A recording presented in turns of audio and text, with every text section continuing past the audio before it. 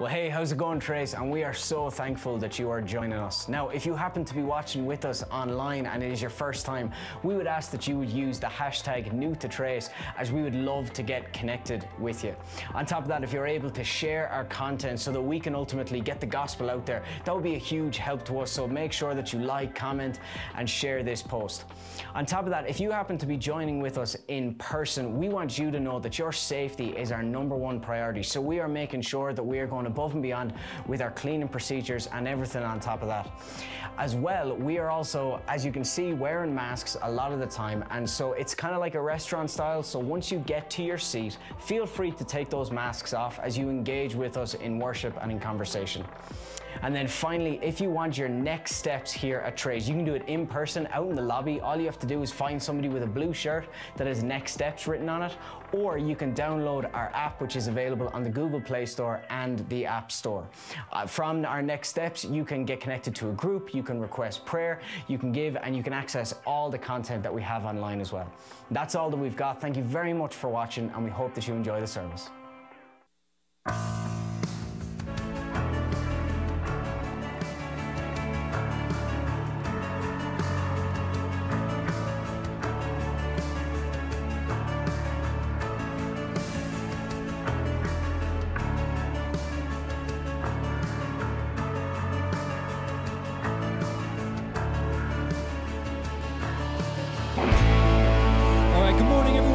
Trace, will you guys stand with me as we begin by worshiping Christ this morning? Come on.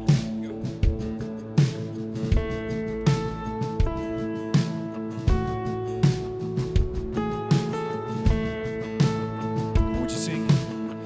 We need no other hiding place. Our hope is safe within your name. This we know. This we know, you promised never to forsake. What you began, you will sustain. This we know, this we know. Come on. I will call upon the Lord, for He alone is strong enough to save.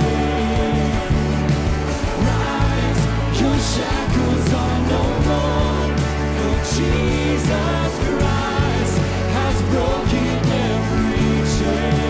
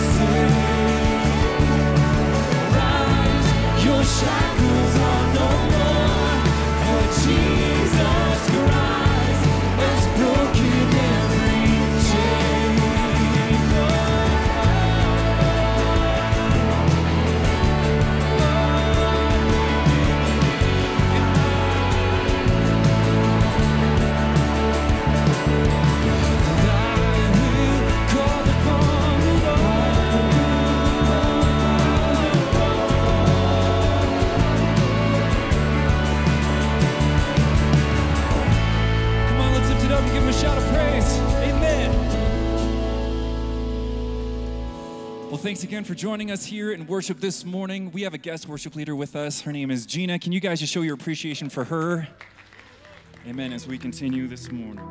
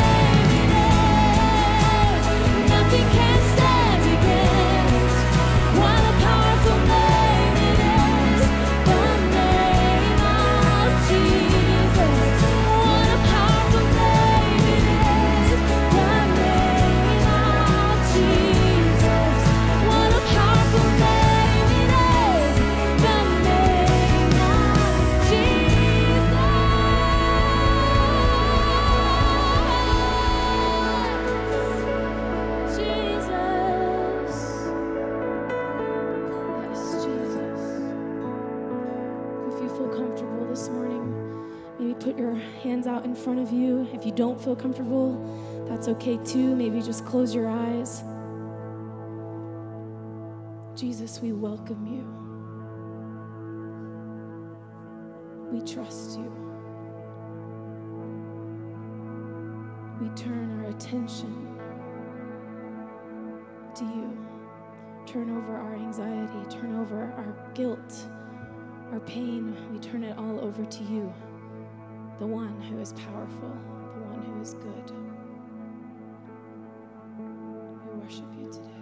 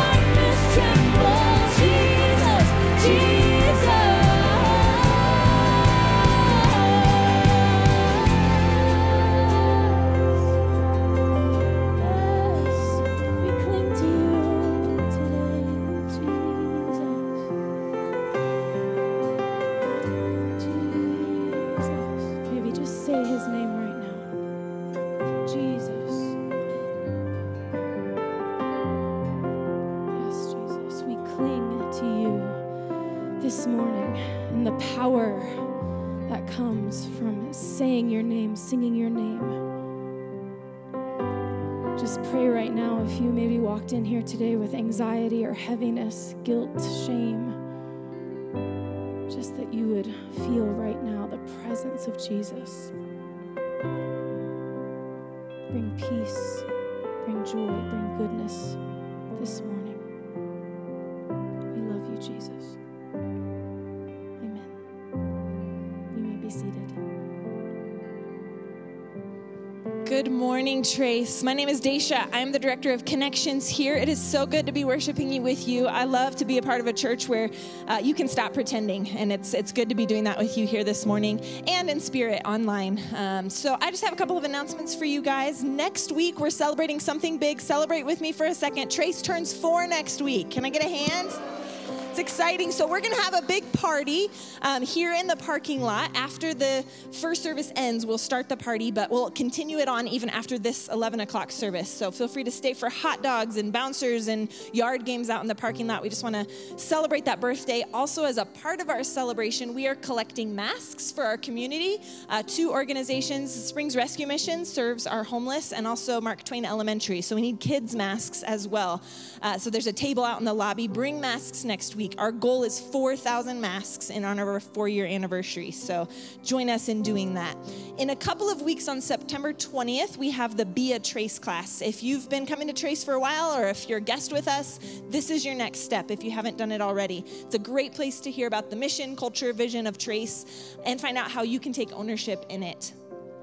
And speaking of just getting connected, taking next steps, we have 3 things here that we call the Trace experience. We feel like if you do these things, you'll really experience growth in your faith and growth in your relationships with others at Trace. So those 3 things are to gather together, get in a group, and give to the mission. There's some images in the lobby that represent those 3 things to remind you. So gather, get, give. Gather, get, give. Can you guys say that with me? Ready? Gather, get, give. Remember those 3 things. If you need to take some next steps in those areas, I'd invite you to join us in the lobby to talk about that at Next Steps. So pray with me over the morning, and we'll continue on. God, we are so grateful for your presence here with us this morning and everywhere we gather. And we just ask that you would be with our time. Let us focus on you. Let us leave things aside that we need to so that we can hear from you this morning. Thank you for giving us this church, this space, this online experience everywhere we are, God. We bring ourselves to you this morning and ask you to show us what you have. And it's in Jesus' name that we pray. Amen.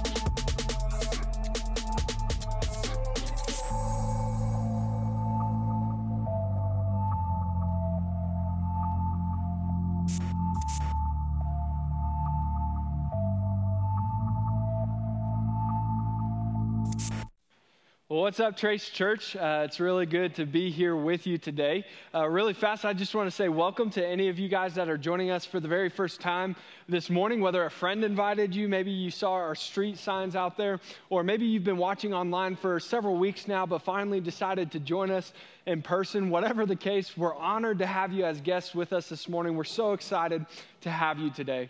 Also, just want to take a moment and give a brief shout out to all of you that are joining us online. Our team has been working incredibly hard to give you a great online experience so that you don't miss out on what God is doing here at Trace Church. So I hope you're sitting somewhere comfortable. I hope you're enjoying your morning. We're so glad to have you as a part of the conversation today.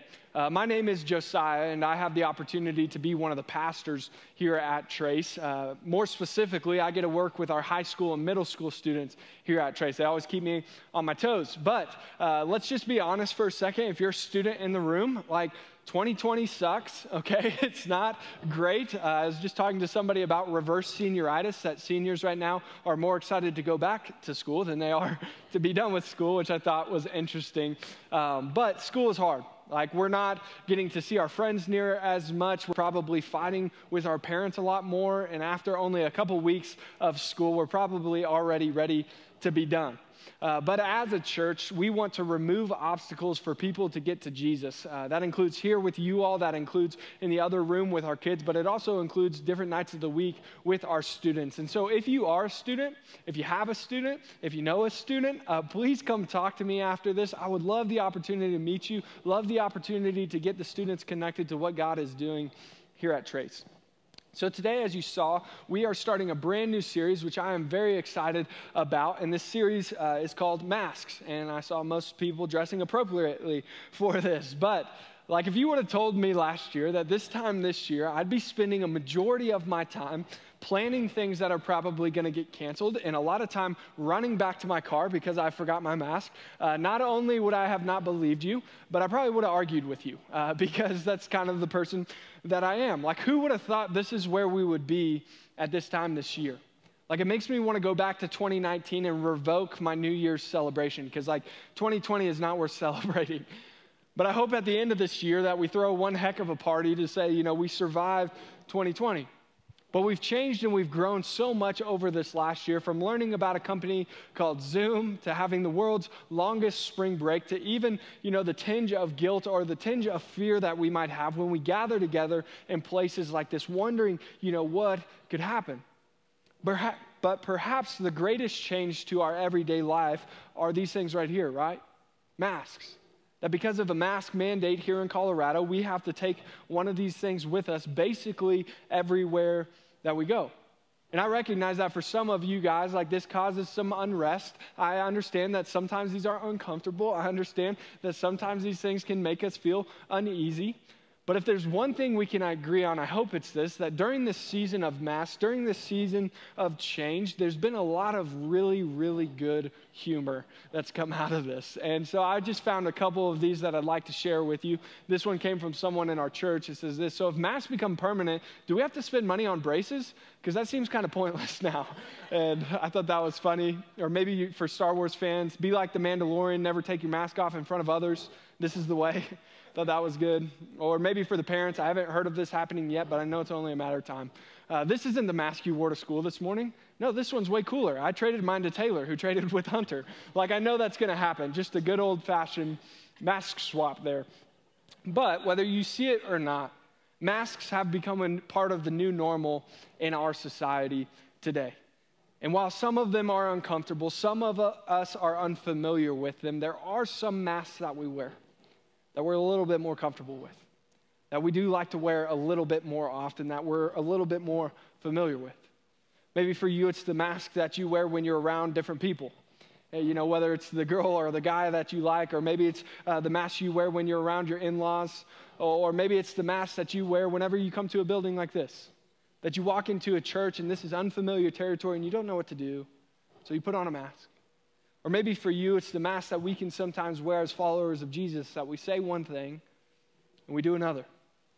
Whatever the case, we all have different masks that we like to wear. And today, I'd like to talk to you not about a mask that looks like this, but about the mask that looks like this right here. A smile. A smile. Because far too often, we walk around smiling on the outside while struggling on the inside. And this is a place, we want this to be a church, we want this to be the kind of place where you can stop pretending. And so today and over the next several weeks, we're going to talk about what it means to live a bold life, yes, but also how to live an authentic life, free from fake smiles, free from metaphorical masks, free from pretending. And before I go any further today, I'd just like to preface by saying, I recognize that some of the things that we're going to talk about today hit pretty close to home for some of you. That we're going to talk about what it means to struggle on the inside. And I recognize that some of you deal with anxiety, depression, and other clinical mental illnesses. And I'm not going to stand up here and pretend that I'm equipped to talk about all those different things. Because I know those things can have a profound effect on your social, emotional, your spiritual life. But today I am a pastor, and so I would like to speak at these things from a spiritual perspective. So in the essence of not pretending, I'm not a licensed counselor. I'm not a trained psychologist. I'm not a mental health specialist. Very simply, I'm just a 24-year-old guy that has some experience smiling on the outside while struggling on the inside. And I'd just like to share some of my thoughts with you today. So when I was in college, I had a professor that asked our class this question right here.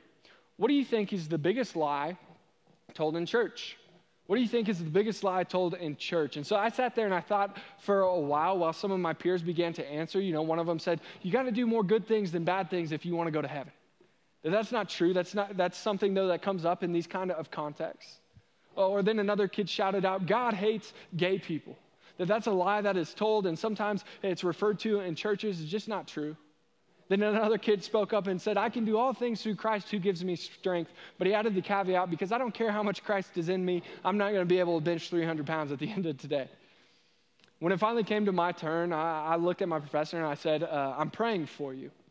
And I think the biggest lie told in church is I'm praying for you. The amount of times that I've heard that and people not actually prayed for me, it would probably astound you. But he looked at all of us and he said, no, that's not it. No, the biggest lie told in church is this phrase right here. I'm good. I'm good. That several times, every single Sunday, countless people flood into churches. They're given like a half-hearted greeting and they're asked how they're doing, and you know what they say? I'm good. And guys, I'm no different than you all. Even this morning, several times over, I've caught myself saying this to people rather than telling them how I'm really doing. That oftentimes I see this in churches. Like I've watched moms come into church with a morning that was absolute chaos. Like their hair is plastered sideways. They're holding the kid that's screaming. The other kid's crying because the other kid's screaming. And they walk into church and they've got like breakfast smeared all over their brand new outfit that they got from Target for church. And they walk into church and someone asks them how they're doing. You know what they say? I'm good. No, you're not. Like, look at what's going on around you. You're not okay. Or, you know, I've seen families where both of them lose their jobs. And they're struggling financially, and they're wondering how they're going to make ends meet. And they're wondering how they're going to pay for their kids' college. And they walk into a church, and someone says, hey, how are you doing? And you know what they say? I'm good. And it's like, if I were in your shoes, I probably wouldn't feel the same way. I've even sat across the table from students that have recently attempted to take their own life. And although their cheeks are still damp, their eyes still wet from crying. You ask them how they're doing, and you know what they say? I'm good. I'm good. And like I said, I'm no different than anybody else. That oftentimes I find myself saying something that does not actually reflect how I really feel. That listen, if you're anything like me, your interactions with people go something like this. If something goes wrong, students, maybe you fail a chemistry test. Maybe one of you, your car breaks down. Maybe somebody ate the snack that you were very clearly saving for later. Like something goes wrong. Or maybe on a more serious note, someone you love, they pass away. Maybe you caught him cheating on you. Maybe both of you lost your jobs. And in that moment, what we have a tendency to do is rather than being vulnerable, rather than being transparent, rather than stop pretending, we tend to put on a mask. We tend to smile. We tend to act like everything's okay. We fake it as long as we know how, knowing full well we're probably never going to make it. And in that moment, we mask how we're really doing with how we want people to think we're really doing. And we deceive ourselves that our outward appearance doesn't match our internal struggle. Yet listen, this dilemma is not one that's just confined to 21st century Americans. That actually, we see this happen all throughout Scripture. People who seem to be succeeding on the outside, smiling on the outside, but really struggling on the inside. And this is nowhere more true than with King David of the Old Covenant. You see, in Jewish history, King David, he's this hero. He's this hero-like character, this Hercules-type figure. He's characterized by conquest and expanding the borders of Israel. And he's this incredible king that's defined as a man chasing after God's own heart. And he's a warrior and a musician and a poet and a shepherd and a king. He's got everything going for him. That from every angle of his life, every facet of his life, he looks like the archetype for success. But even though this is true, David wore a mask. That oftentimes David put on a smile. David pretended. Because while all these achievements are true of him, he still goes on to write things like this in Psalm 113. How long, Lord, will you forget me? Forever? How long will you hide your face from me? How long must I wrestle with my thoughts day after day and have sorrow in my heart? Anybody been there? How long will my enemy triumph over me? Look on me and answer, Lord, my God, give light to my eyes, or I will sleep in death. Guys, that doesn't sound like a successful person. That doesn't sound like someone who's good. That with all of his success, with all of his achievements, David often found himself smiling on the outside while struggling on the inside. And listen, I don't think we're any different here today. That at one point or another, we all like to pretend. We all like to make people think that we're doing okay when on the inside, we really aren't.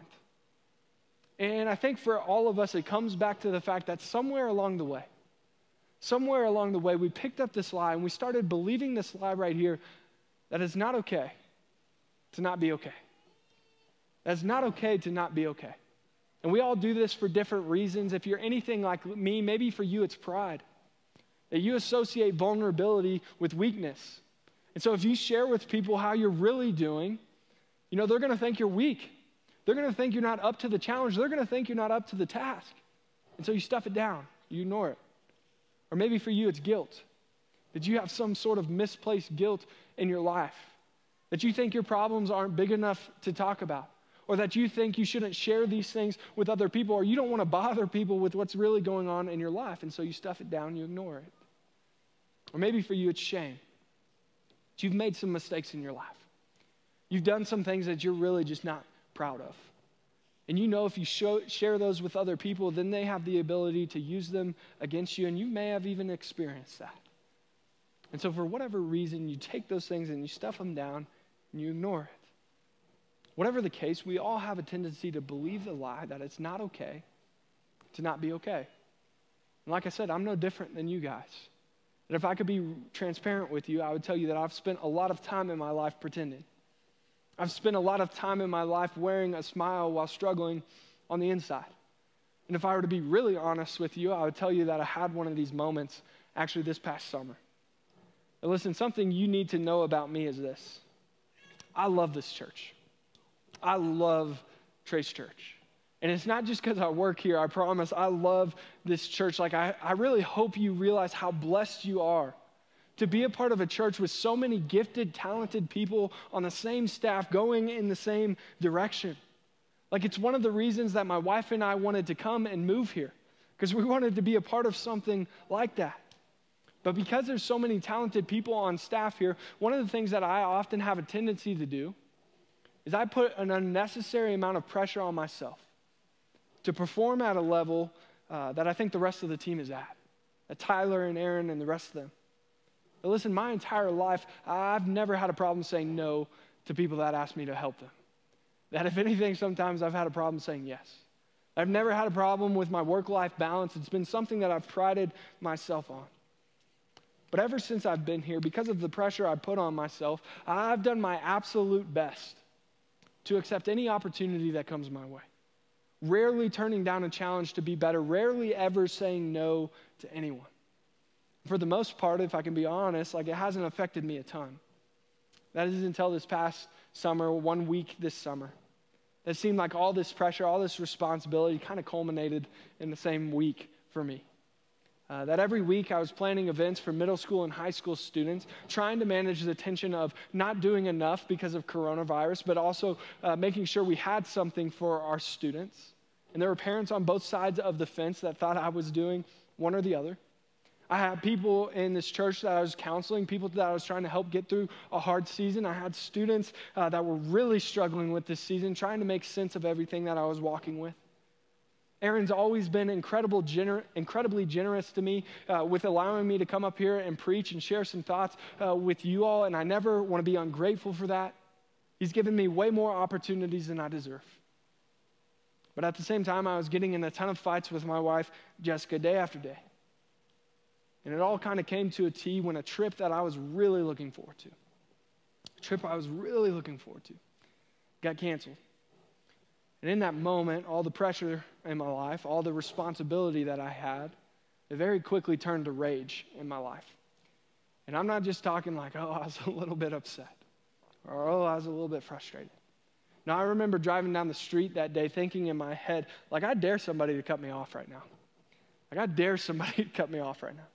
Like, I've been driving this white girl wagon for far too long. Like, make my day, get me a new car, cut me off, see what happens. And in my life, that anger, that rage turned to a word that I do not like to use to describe myself. It's not one I pull out often. I know Aaron used it a couple weeks ago, but it's this word right here. Depressed. For a couple days there, I was a depressed mess. Couldn't sleep at night, didn't want to eat, didn't want to do anything.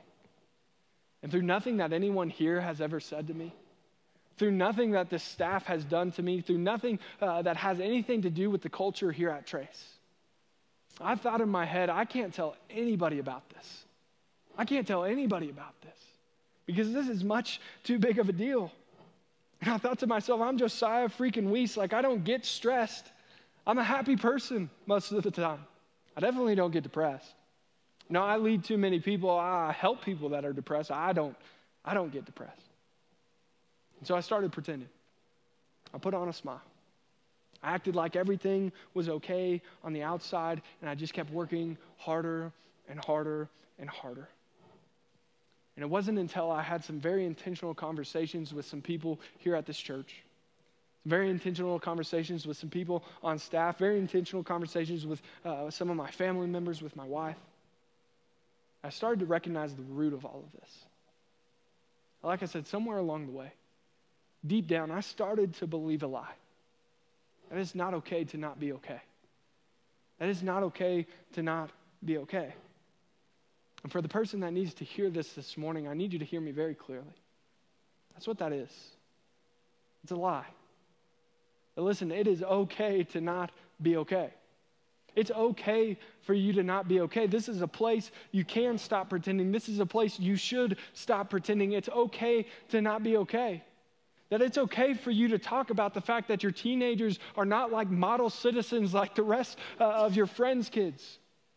That they're rebellious. That you're having a hard time as a parent. It's okay for you to talk about the fact that your marriage has been struggling for months now. That you fight all the time and you don't know how this thing is going to play out. Guys, it's okay for you to walk into a building like this, a church, and say, I don't know about this whole Jesus thing. I don't know if God is real or not. It doesn't seem like he's listening to me. I've got some questions. I've got some things that I'm struggling with. But listen, it's okay for you to not be okay. We just don't want to stay that way. We just don't want to stay that way. And so what do you do when you find yourself in this place? What do you do when you find yourself in this space? What do you do when you're not okay? Really fast, I'd just like to give you three things, three very practical steps that you can take when you find yourself in this space and you recognize that you're not okay on the inside. And the first one is this: slow down. Slow down. Guys, the pace of the American life is only getting faster. With an increase in modern technology, people are on the clock more, answering emails much later than they should be, going to bed long after the sun goes down. An interesting statistic that I found this week was that over the course of the last 20 years, as people, our pace of walking has increased by 10%. Meaning this, that we are rushing more and more to get to the next meeting. We're rushing more and more to get through the grocery store and get home. We are rushing more and more to get through life and trying to make the most of our time. But one of the things I've always found interesting about Jesus is this: although his calendar was always full, although he was an incredibly busy man, we never see Jesus running to his next appointment. That although he had the demands of ministry, he had people coming to him, and it was literally a life or death situation. Although people were beating him to the places that he would next preach, we never see Jesus running to his next appointment. We never see Jesus buckle under the pressure. No, if anything, he does the opposite. It says this in Luke chapter 5. But Jesus often, it's an important word, Jesus often withdrew to the wilderness for prayer. That often, not sometimes, not just when he needed to. But Jesus often took the time to slow down, to focus on what was truly important in his life. And this is nowhere more true in his life than in Luke chapter 22, where Jesus is about to die. Jesus is about to go to the cross. And he knows he only has a couple hours left to live. And let's be honest in this moment, Jesus is a little bit worried. Jesus is a little bit anxious. Jesus may even be a little bit afraid of what's coming. But in this moment, what does he do?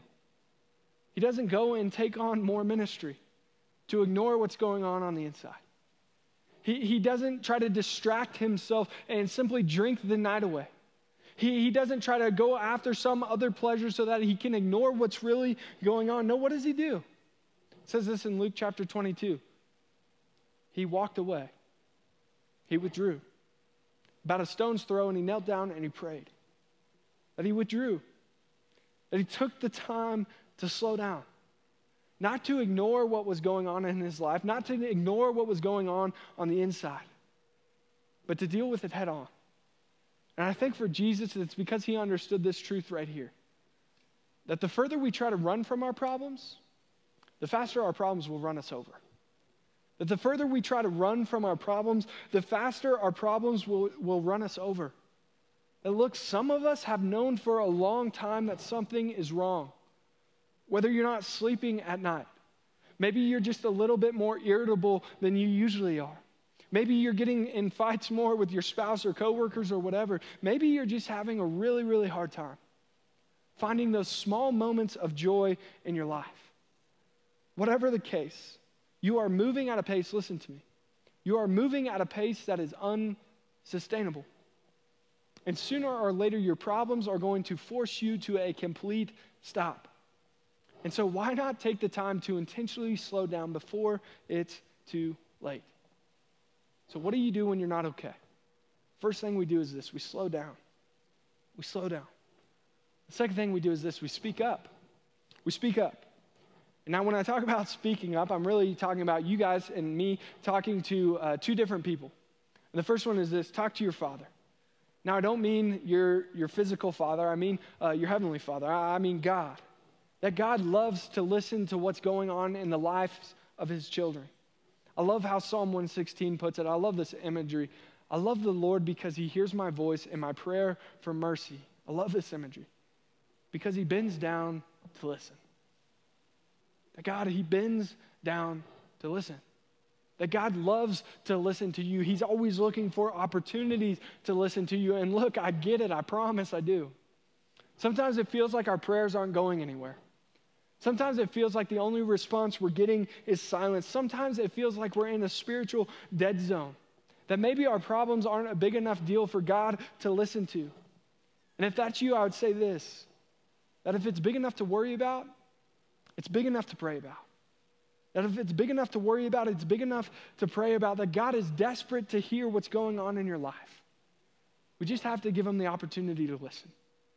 I love how Psalm 34 pictures God. It says this, the Lord hears his people when they call to him for help. He rescues them from all of their troubles. The Lord is close to the brokenhearted. Someone needs to hear that today. He rescues those whose spirits are crushed.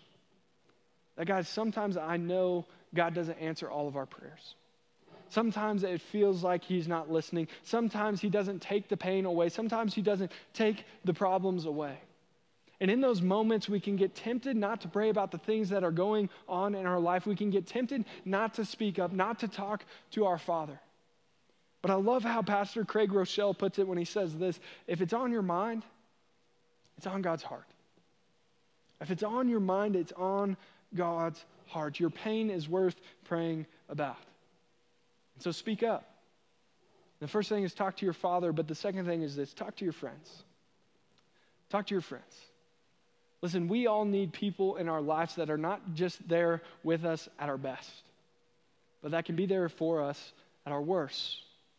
And when we're struggling with things, we need friends that can see through the mask of a smile, that don't take "I'm good" for an answer, that dig a little deeper. And so when I say talk to your friends, I'm saying look at your group of friends. Is there one or two people in that circle that you could trust to know everything about you? And when I say everything about you, I mean everything about you. Because we need friends in our lives that can do this for us. But another aspect of speaking up, another aspect of talking to your friends is this. Don't put the onus on somebody else to check on how you're doing if you've never communicated that you need help. One of the ways that we say this around here is don't hold me to an expectation you haven't clearly communicated. That if you haven't communicated to me that you need help or that you need to be checked up on, why would you expect somebody to check up on you daily?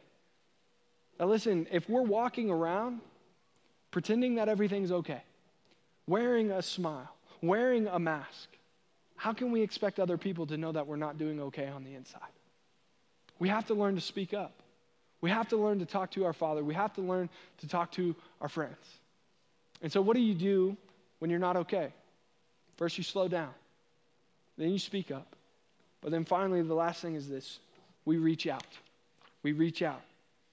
Now listen, I've met with several people that smile on the outside and struggle on the inside. As I've told you, I'm one of these people. But one of the things that I've noticed, and I hope this doesn't come off abrasive, but one of the things that I've noticed is that when we tend to struggle more inwardly, we all tend to get a little bit more selfish, don't we? And we start to ignore the problems that are going on in somebody else's life. We start to focus only on the things that we're going through. We stop noticing or finding the energy to step into other people's problems. We start to devalue the impact we can have on other people. We think to ourselves, if I'm struggling with something, how in the world could I find the energy? How in the world could I find the time to step into somebody else's mess? I have my own mess to deal with. And we can begin to read verses like Galatians 6:2, which says this, share each other's burdens.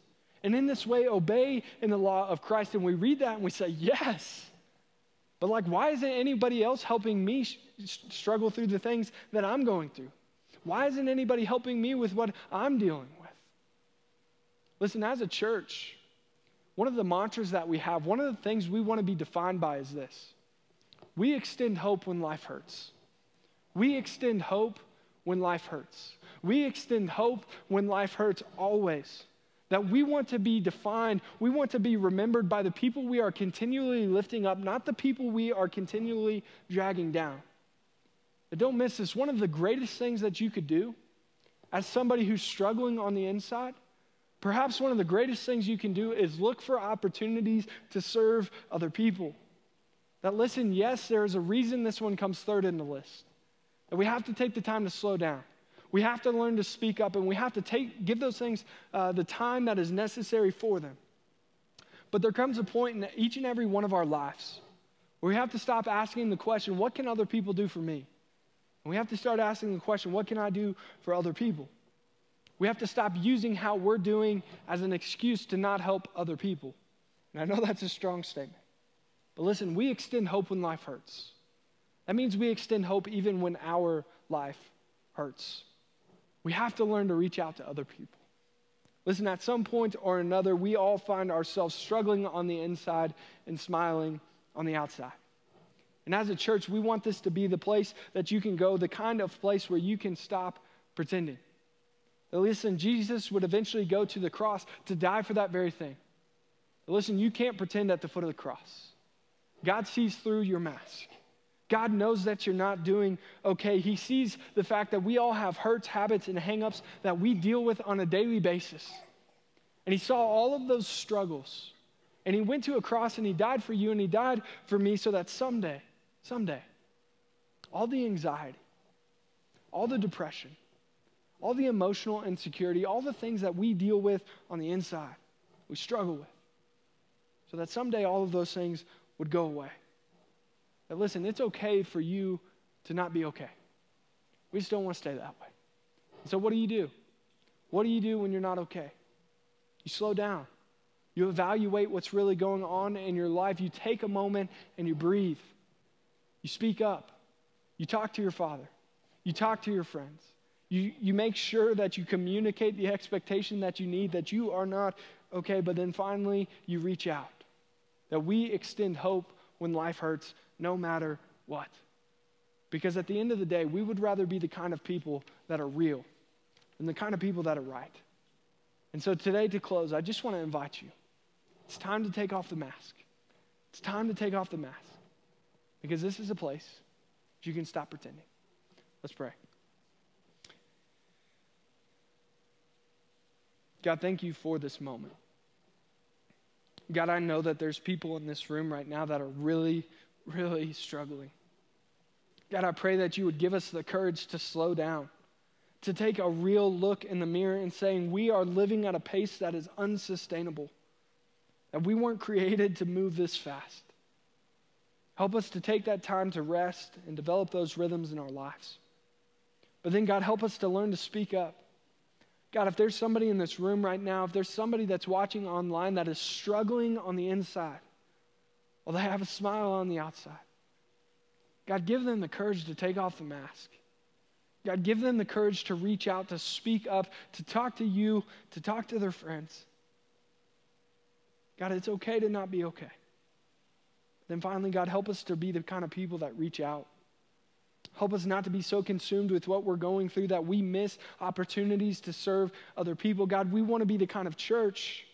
We want to be the kind of people that extend hope when life hurts. That means we extend hope even when our life hurts, God.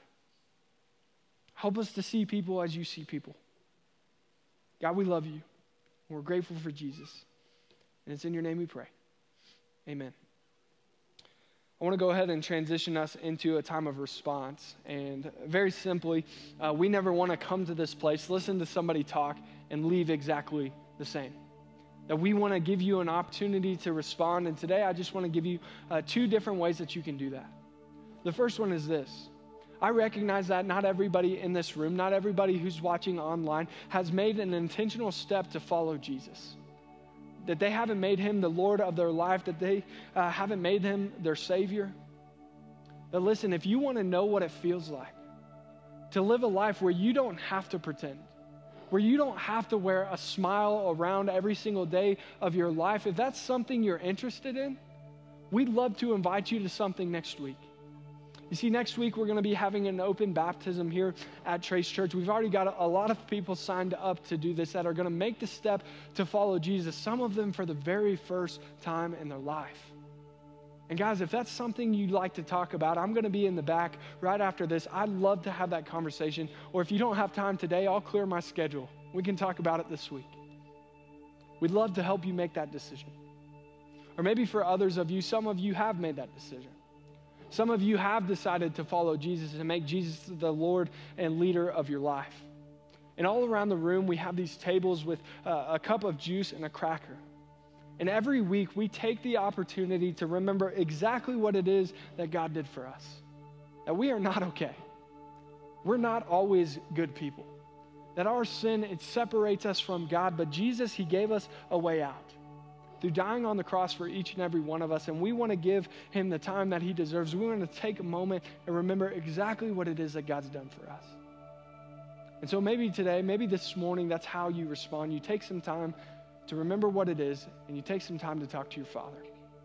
I'm going to pray, and then you can go ahead and respond however you need to. God, once again, thank you for this moment. God, we don't want to leave exactly the same as we came. God, I know there's people listening today that have not made the intentional step to follow you. They have not been baptized. They don't know what it's like to live a life free of pretending, free of fake smiles, free of metaphorical masks. And so, God, I pray you give them the courage. I pray you give them an opportunity to talk about what that would look like in their life. But God, also, we just want to take a moment and say thank you for sending your Son. But listen, we are hopeless without him. That our sin has separated us from you and left us in this broken, messed up, messy world. But God, because of Jesus, you've given us a way out. So God, I pray that we would take some time to remember exactly what it is you've done for us. Thank you so much for your Son. And it's in his name we pray. Amen.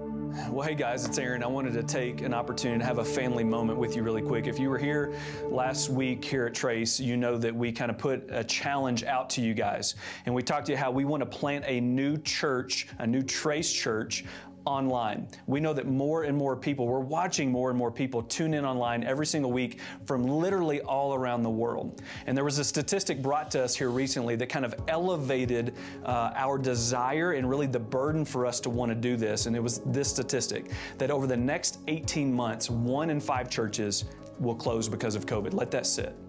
That over the next 18 months, 1 in 5 churches in America are going to close, which means more and more people are going to be tuning in online. Listen, all of us are in a moment right now, right? All of us are experiencing a moment that probably is bringing a lot of uncertainty. It's probably bringing certain amounts of stress, but we can't let this moment deter us from the mission. We are always on mission to reach people with the good news of Jesus Christ. And right now we feel like we have an exceptional opportunity to do that online, so we want to plant an online church. Now to do that, we need to come up with $50,000, because not only do we need to upgrade our equipment and all that kind of stuff, but we're actually hiring people to help us to connect with people online so that we can get them connected to Jesus. Guys, we cannot do this without you. Every dollar makes a difference. And so I'm not the Holy Spirit, and I'm just going to leave this with you, that you would prayerfully consider this and ask God, what is it that we could do? How could we sacrifice financially right now for the sake of reaching more people for Jesus to help Trace plant this new church online? And so if you'll pray for that, and then whatever God puts on your heart, bring that with you on September 13th, our anniversary, where we get to celebrate that together, and hopefully we get to celebrate the fact that we met this $50,000 goal. So I'm going to leave that with you, and we'll see you soon. All right, as we continue just in this moment of prayer and worship, will you guys stand with me as we close our service with just one more song, Surrender.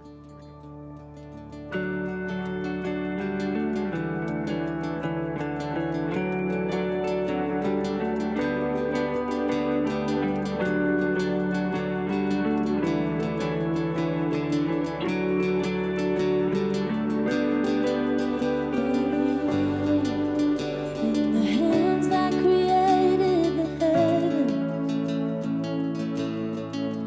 Find me now where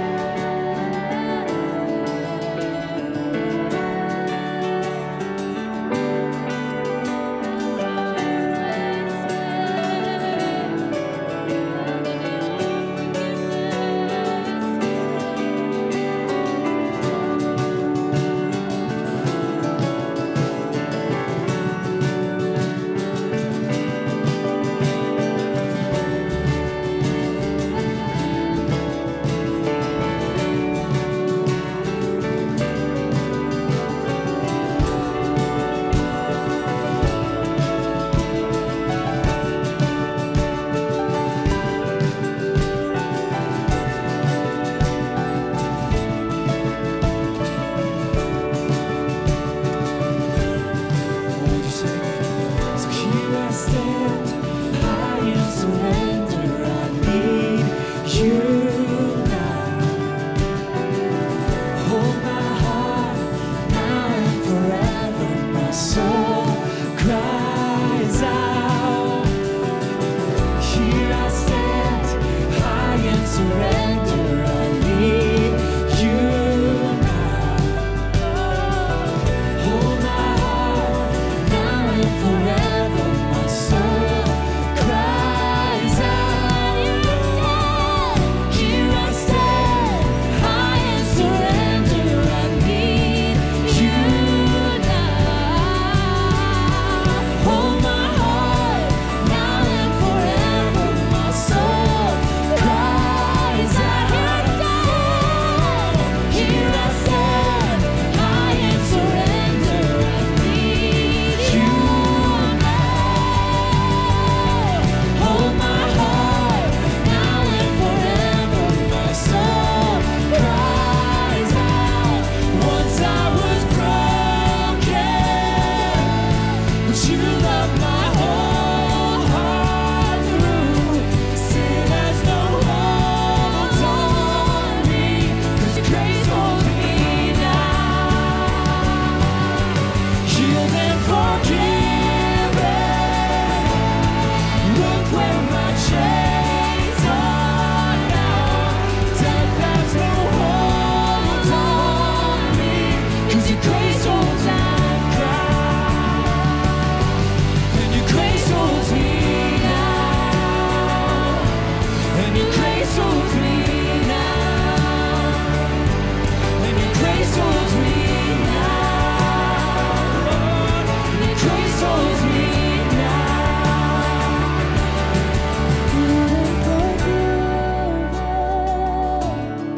Look where my chains are now.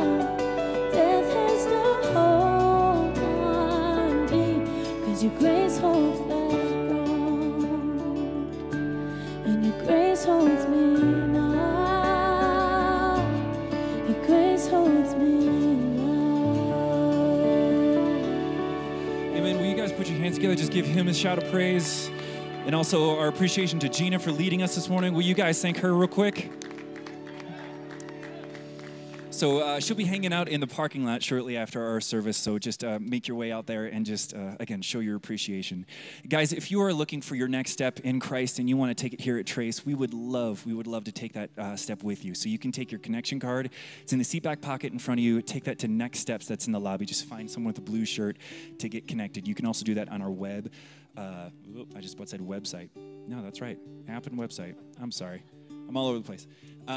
Guys, do not miss next week, September 13th, 9:30 and 11. If you guys could, you guys are 11 o'clock people, so that's awesome. Come to the later service, because if you guys just make space at that 9:30, that's where a lot of our guests are going to be coming, so do not miss that. We would love to see you then. Hey guys, just one more reminder about the mask push. We want to be giving out 4,000 masks into our local community, and just what a blessing we would be to our city on a local level. And next week, guys, 9:30 and 11, go be a Trace.